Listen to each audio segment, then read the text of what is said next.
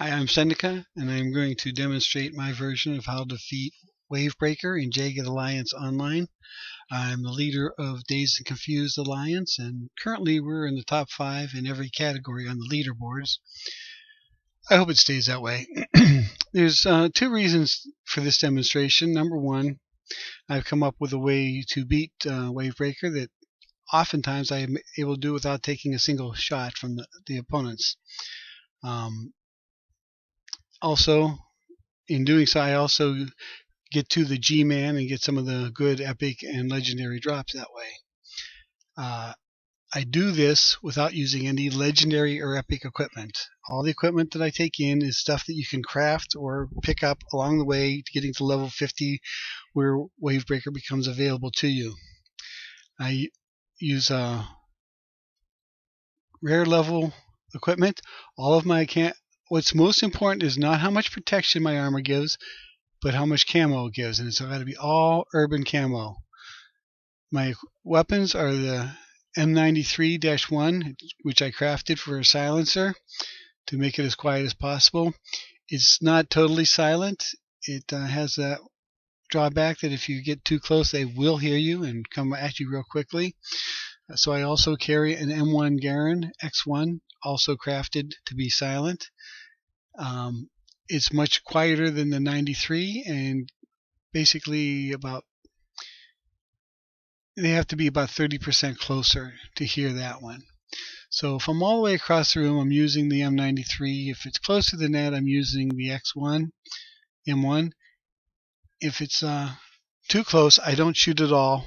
I either move or wait for them to move away. All of my mercenaries are equipped basically identical. Some changes in the armor and helmets because I don't have enough equipment to go around for them all to be equipped identically, but they all have the same weapons and similar armor. Let's get started. The thing about Wavebreaker is a lot of people have watched the videos on YouTube, and they give you the completely mislead you, in my opinion. They show you how to beat the battle, but they do not show you how to do it so that you get the maximum benefit. If you kill any one of the soldiers out there, and by that I mean anyone that's listed in green, and I'll point them out in just a second. First of all, you notice that I am taking all of my mercenaries to 3 very distant points from each other, and I'm going to get them all looking towards the center. Well, I can't do wildcard yet, but cannot hit any one of these until after you have killed Poseidon if you want to spawn the G-Man, and that's where you get all your real good equipment from. You can win the battle and get your points for that without having to worry about that, in which case you follow the guidelines of the other online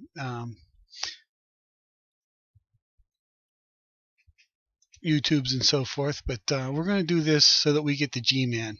To do that, we have to take out the wave first. We're going to do this with our M93s, and we're going to be very patient. We're not going to try and force anything. We're going to just take our shots at this, and then once it's done, we're going to spawn. I'm going to leave her with some points just in case I need to move her right away. We're going to spawn the 4 horsemen, and they'll be either on the right hand side or the left hand side. By splitting my mercenaries out like this, there's always at least 2 of them that are not too close to them. The third one will try to hide as much as possible until they move away or can be knocked off one at a time by the others. So either wildcard or shadow will be stationary and as quiet as can be once we spawn the 4 horsemen, which will happen right after I take out Bullseye here. Okay. I thought I might get it on that turn.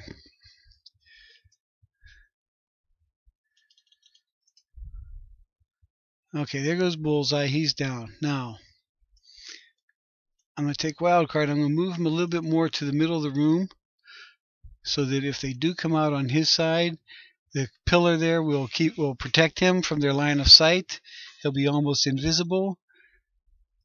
Shadow here, I can't move him behind a pillar very easily, so he's just going to have to take his chances. He may or may not get spotted. The best way to keep him from getting spotted is to kill one of the other horsemen further away from him, but they don't always offer good shots. So let's go ahead and end our turn and see where they come out. Okay, they're on the left. That's really the best side for us. It's the easiest for us to defeat this and possibly do it without it taking any hits. Every time I've done it without getting hit, they spawn on the left. First thing to do is to take scope and get her out of their line of sight. Let's bring her over real close to Shadow here. Now we're going to those two are just going to sit from there and shoot until we see where Poseidon is, and then we may have to move, we may not.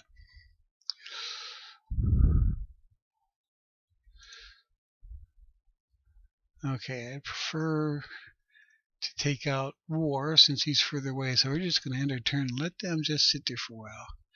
And Scope is going to get a clean shot at War here and try and distract everyone's attention to that corner of the room. And no good shot that time. Patience makes a big difference in this one. As soon as War is killed, Poseidon and another gunner will be spawned. And we will have to see what side they come out. They may come out on the left here, or they may come out on the opposite side. It's best for us if they come out on the left. Keep them all together. We can just pick them off one by one and never get touched, never get noticed. Okay, as soon as we end our turn, now let's move Scope.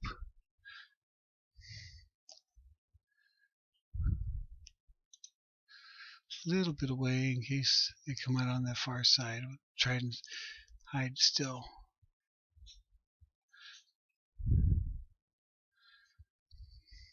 Okay. And they're drawing attention to a lot of the enemies there. And it's now our turn, and Scope's going to look around and see where we spawned Poseidon. It's not on the left.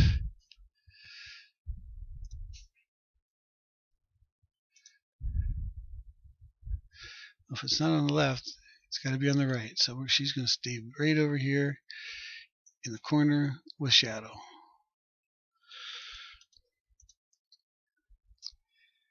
And now it doesn't matter if we kill the horseman first or Poseidon, but we've got to kill Poseidon before we can kill any of the greens. So who do we have clean shots at? Right now, prefer not to take death out there, but well, let's do it anyway. That means I need to take wild card and get him as far from there as I can, because they're going to converge on that area.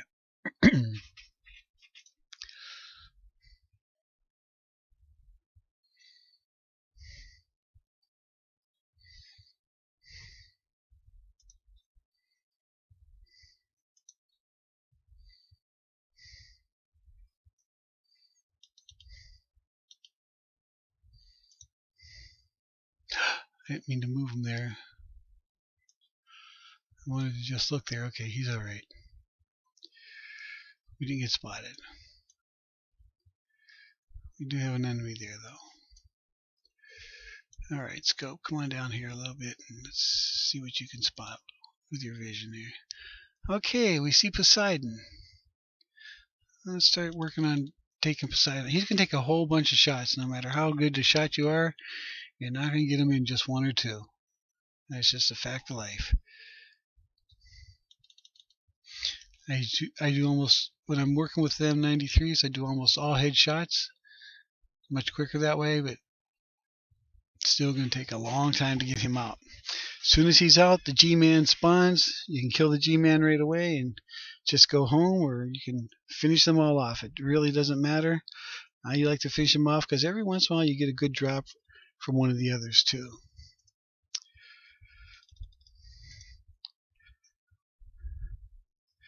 And we'll just take our time here, kill Poseidon off as at our own sweet time.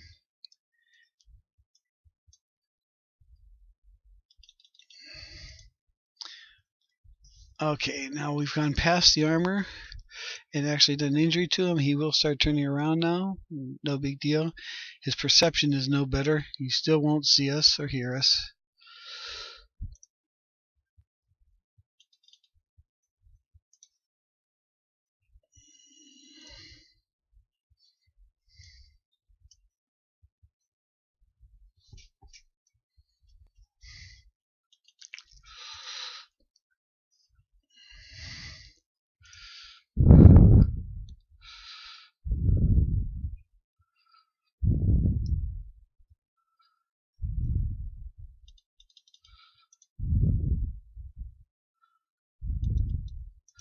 And at this point, there's not much more to tell you except that we are going to do our best to stay out of their hearing range and shoot them all off with snipers like we're doing right now. And if we're really careful, we should be able to kill everybody without ever being spotted or shot at. And include now the G-Man could spawn at any one of those 4 doors, and whichever one he comes in at, we just got to make sure that we spot him and knock him off right away. Otherwise, he will draw a crowd and increase the likelihood of us getting spotted.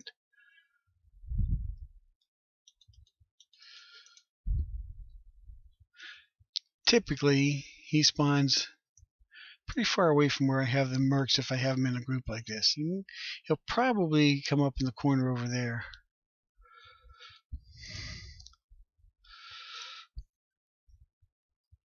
But that's just a guess. Okay, Poseidon's just about had it. 2 more shots, I think I'll do it. And that means I'll finish him next turn.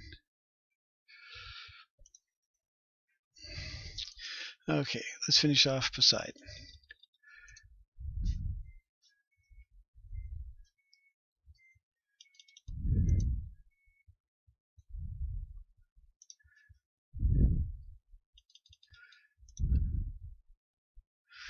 Okay, now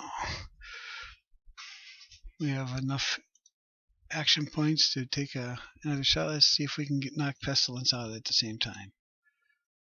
Got him. Okay, let's see where they spawn it.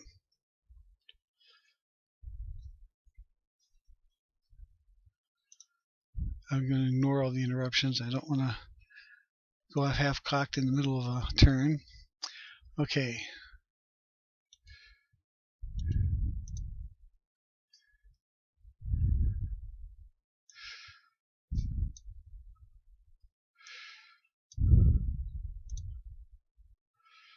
I don't see the G-Man.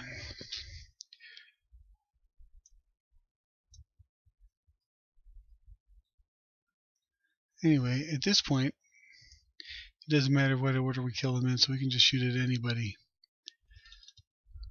And we don't even have to take headshots anymore because body shots work just as effectively. They don't have any armor on.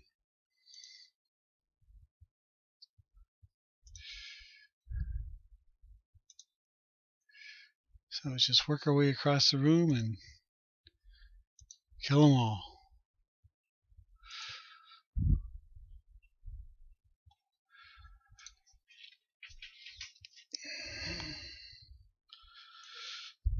This is going to be a good one. If I'm careful at all, we should finish this one with absolutely no hits.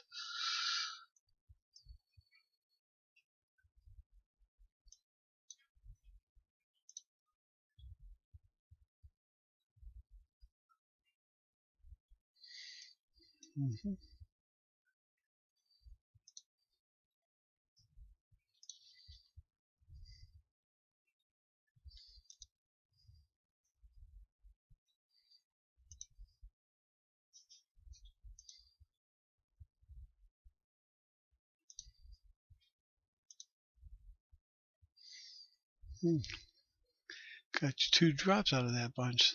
That's promising.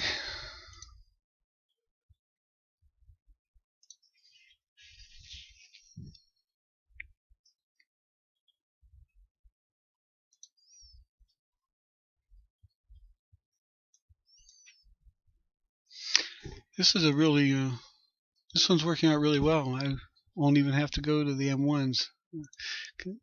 Managed to keep my distance enough the whole time to do the whole thing with the M93s. That's rare. Usually I have to go to the M1s.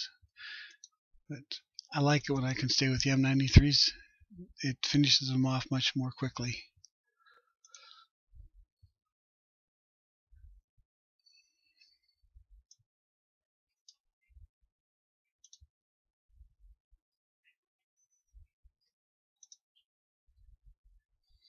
And we should be pretty close now. And with the G-Man being at the end there, we're very possibly going to get a good drop from him too. And there's the G-Man, bringing up the rear. Get to fight him last, I guess. There may be 1 or 2 other mercs, but not too many. And we'll finish them off first if we can. Just have to find them. Oh yeah, I forgot about Famine. We'll just have to do him in too. The nicest thing about finishing this system without losing any men is that okay, now we're going to go to the M1s. They're getting closer. Is that you have enough people that all the loot that's in here, you can carry it out. You don't have to leave anything behind.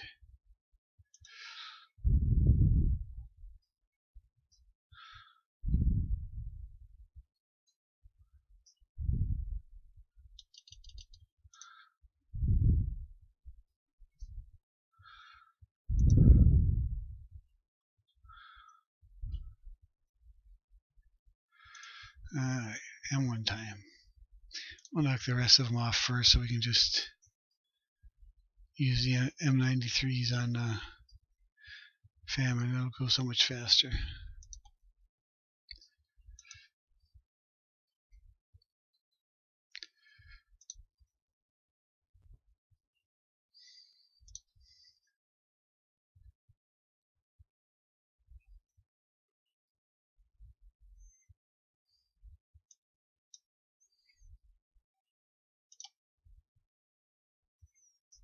There's a G-Man's drop.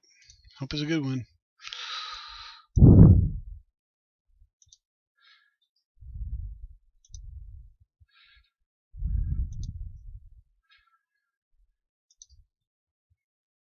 And I believe that Famine is the last enemy left. So let's get our 93 and just try and make short work of this.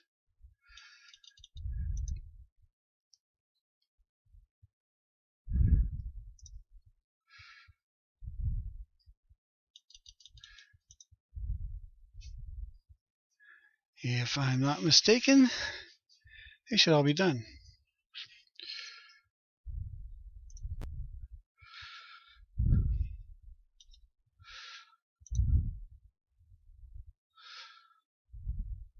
See what kind of drops we get. Junk machine gun.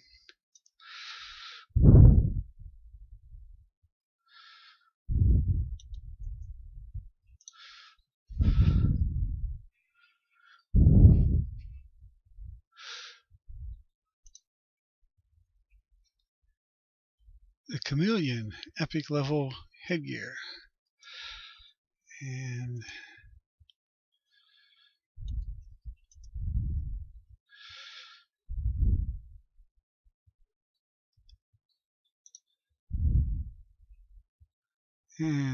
epic level submachine gun. Not bad drops. Okay, at this point, let's just mop up here. We got the not enough action points.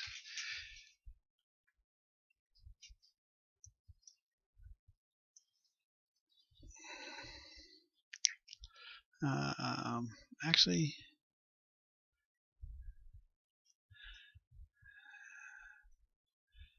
alright, he's gonna head out. And might as well pick up all the loot we can.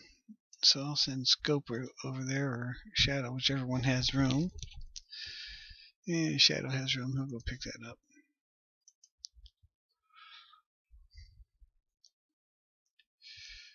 And time to head home with all of our loot. And that's how you beat Wavebreaker without taking any hits to your party at all. I hope you learned something. I enjoyed teaching it. Thank you very much.